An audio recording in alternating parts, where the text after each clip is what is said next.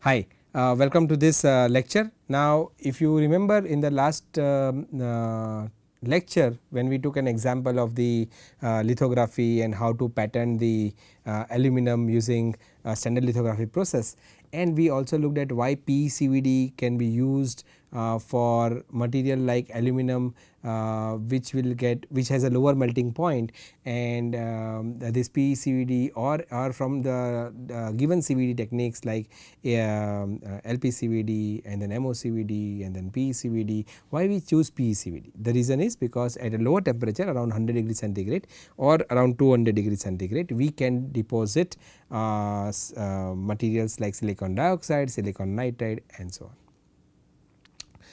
And then I told that let us see a bit of etching techniques, right, where how to etch the material for creating a diaphragm. There are multiple etching techniques, wet etching and dry etching, and then also by etching we can do a micro machining, which is a bulk micro machining and surface micro machining. Right.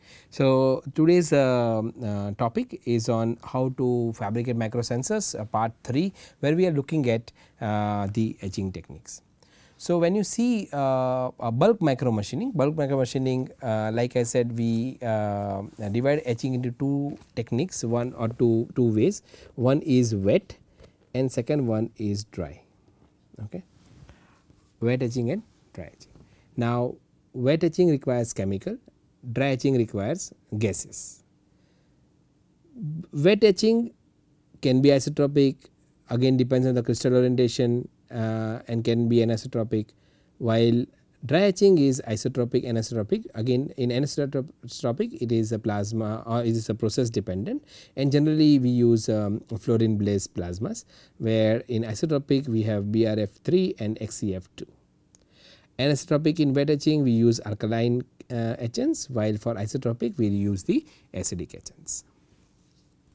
So, before we dive little bit deeper into the etching, right, we should know some terms such as the aspect ratio, selectivity, etch rate, etch profile and anisotropy.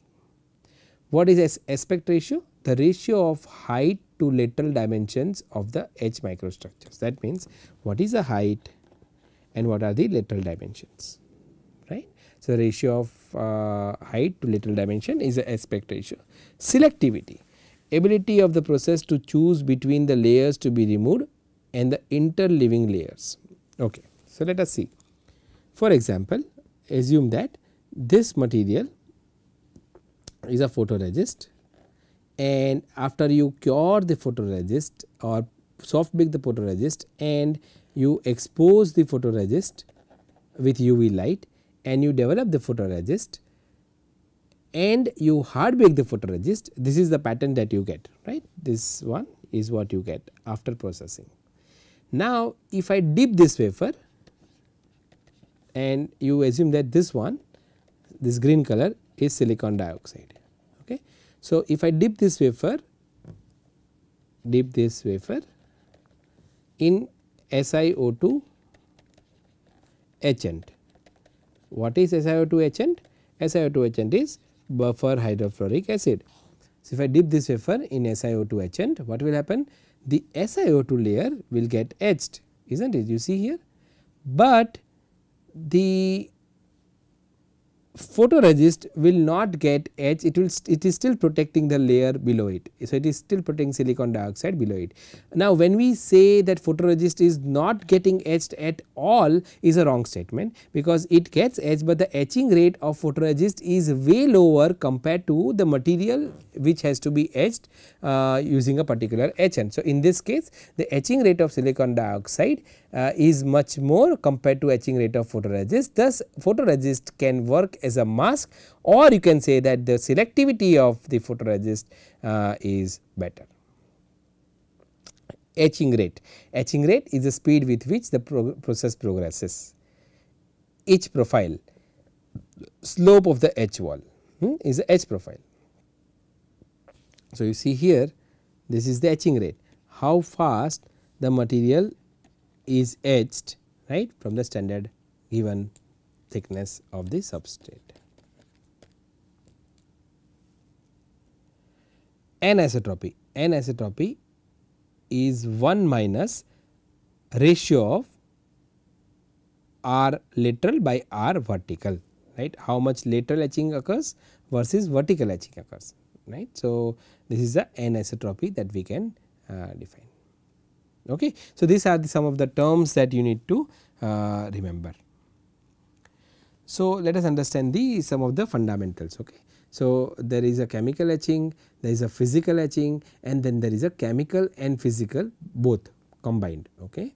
So, the selectivity, the etching rate and the damage to the material, if you take these 3 parameters, then chemical etching is isotropic etching, as you can see from the figure which is here.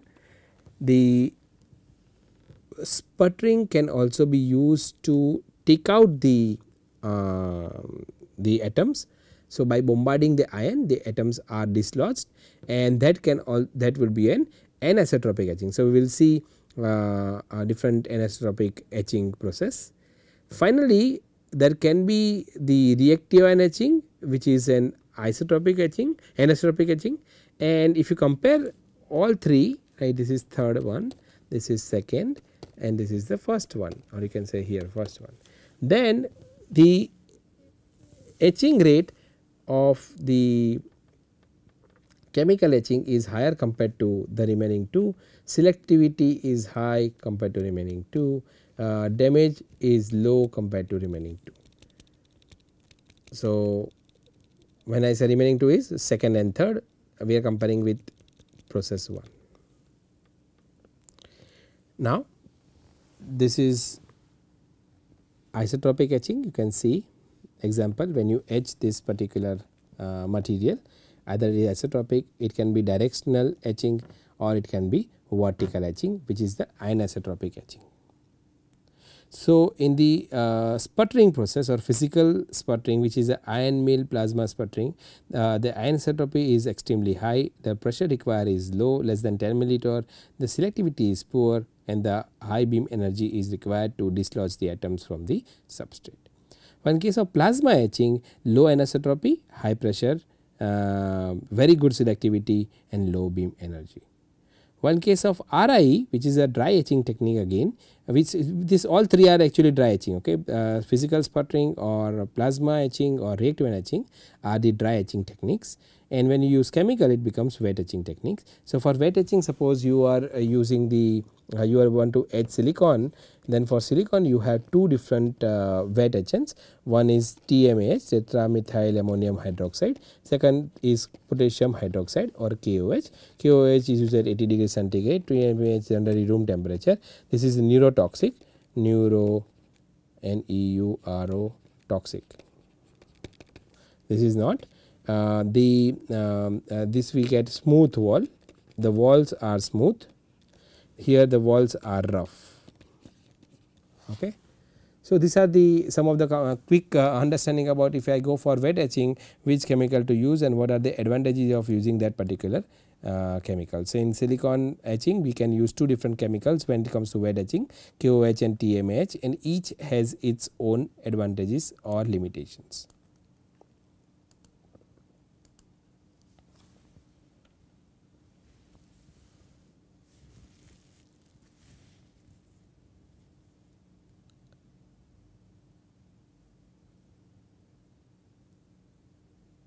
Now, if you want to know that what is the how the etching is done, right. So, it is like cavity in 100 silicon with a square mask, film opening oriented parallel to 110, right. So, you can see that when you open this window and you want to see if the final etching depth or the base is WB, then what is the opening window WO. Okay. So, then if you want to calculate that, then this is the equation that the final width or the window that you get is the WB is given by WO minus 2 by cot 54.7. 54.7 is a degree that is created while you etch the 100 oriented silicon wafer, and the cavity is defined by the 111 direction planes, and this plane generally the etching is slower compared to 100 which is a floor plane with fast etching, and final shape depends on the mask geometry, etching time, and the shape of cavity can be truncated pyramid, V-groove or pyramid. As I told, there are different etchants that are used: KOS, TMS, EDP. EDP is not no longer exclusively used, and we can have, so where this etch will, where the etching will stop, at what step. So then you can use boron doping, because when you take a silicon wafer, right, and if you, let's say you dope the boron till here from the back side, alright, and you, let's say you etch the wafer, then the wafer will etch stop here, because the boron, which is P++, will not get etched into using this etchants. So boron can be used as a etch stop. Here the process will stop because the boron is there, boron cannot be etched by the etchant. There are some of the examples where we can see different shapes and how it looks like, right. You can see a step here which is right over here, right, a very clear step, very nice, and then you can see a cantilever beam that is etched using the wet etching process, right. So this is what we can get. Okay, we can fabricate different cantilevers, we can fabricate different switches, DC switch, RF switch, and so on and so forth. So when you talk about dry etching, then can be physical or chemical process or both. Ion beam etching, a physical etching process. There are gaseous, chemicals etch, plasma etch, reactive ion etching, and DRI. DRI is to create a bulk micromachining or etching the bulk of the silicon wafer. Generally we prefer DRI technique.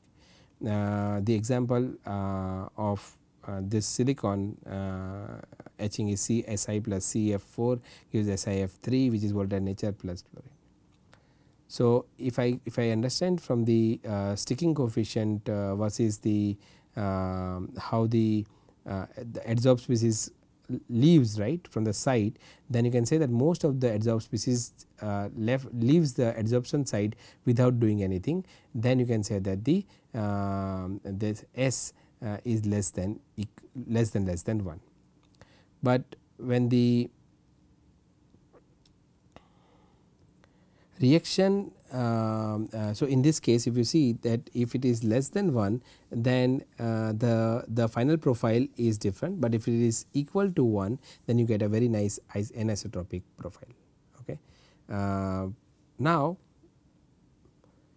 let us understand a plasma etching. Okay. So plasma etching, first is that there is a vacuum in the chamber here, and there are two plates, electrodes, we can say plates or electrodes. So you can see electrode 1 and electrode 2, and then you have a RF power that goes in, right, and then there is a ground, there is a matching network, RF generator, and then you have the plasma sheets.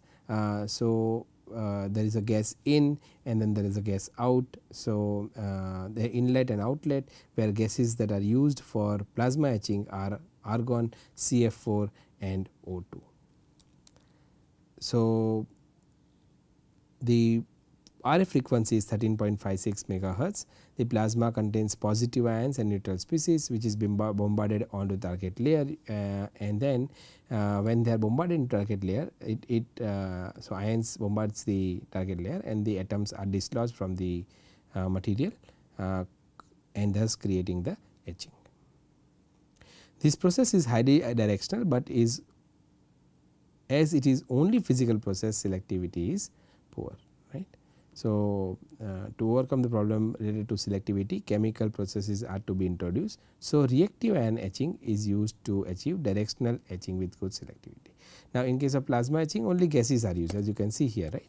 But if you go for some chemical, of course you can have this as a chemicals also, but the point is that if you add the chemical etching, then the selectivity will improve over just using the plasma.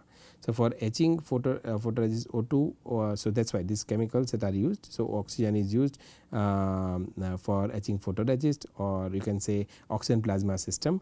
Then for other materials, halides such as Cl2 or CF4 and HBr is used, and sometimes H2, O2 and AR may be added to the etching process. This is a mechanism by which you can etch the material. As you can see that there is a free radical created, and then that will either dislodge the atom and or will react with the film, and or it will adsorb from the film. So, if it is dissociation, then you can see that CF4 plus electron gives CF3 plus fluorine plus electron. Dissociative ionization, then we have ionization, then we have excitation, and we have recombination. So, there are several ways in which the typical reaction and species present in plasma and the plasma etching is shown. So, in a way we have 5 main reaction processes.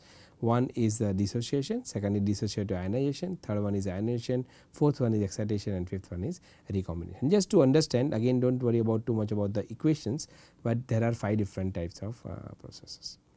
Now, if you talk about reactive ion etching in particular, there are chlorine etcher, there are fluorine etcher, and in case of the chamber, it looks almost kind of similar whether you are using chlorine or fluorine as a gas. These are the reactive ion etching systems, and you can see again here that there are electrodes. The process gas is passed through the chamber. Initially the vacuum is created, the helium is used for the backside cooling because the plasma will hit the substrate, and if there is a material on the substrate that will also get heated. We have to be selective and be careful that the material is not too much heated so as to create the other reactions, or also it should not get affected. There is a RF power, so we are using the 13.56 megahertz frequency, and then finally the byproducts are sent through the pump to the outside or exhausted. So, reactive ion etching is a combination of physical etching and chemical etching.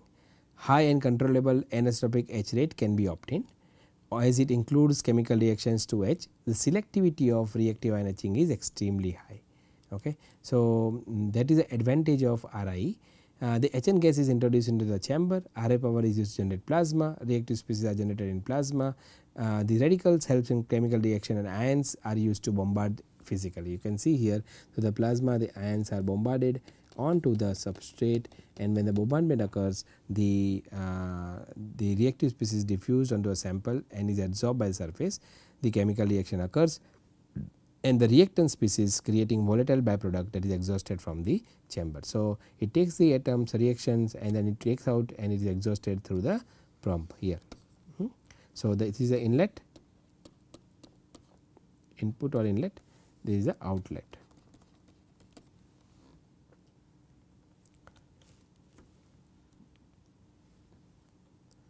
So, again let us understand the reactive ion etching process. So, in RI the etchant reacts with the target material and alongside with the volatile byproduct, an inhibitor layer is also deposited. Inhibitors are the etch byproducts that impede further reactions. Okay. So, you can see here there is a mask film, first it is etched, then the inhibitor layer is deposited, then again it is etched, again the inhibitor layer is deposited, again it is etched, again inhibitor layer is deposited. So, this keeps on forming, right. Why? What is the role of inhibition layer? So, that the side walls are protected. You see the side walls are protected, and the only the etching area, right, generally keeps on etching further down like this in a vertical direction. The lateral direction the walls are kind of protected. So, ions are bombarded to that inhibitor layer at the bottom of the profile to remove it, and that helps in further downward etching. As inhibitors are removed from the side walls, later etching can be stopped, as I already told you.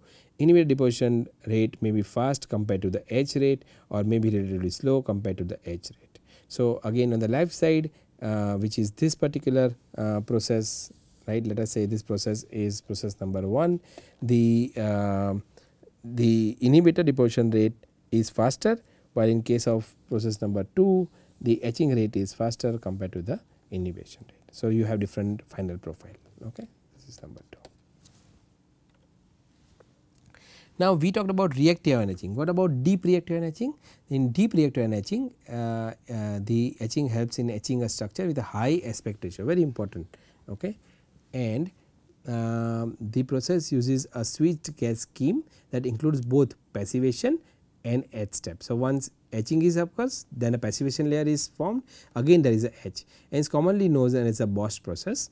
A typical DRE system consists of inductively coupled power source to provide high density plasma. It also has independent substrate power bias to etch directional ion bombardment during each step.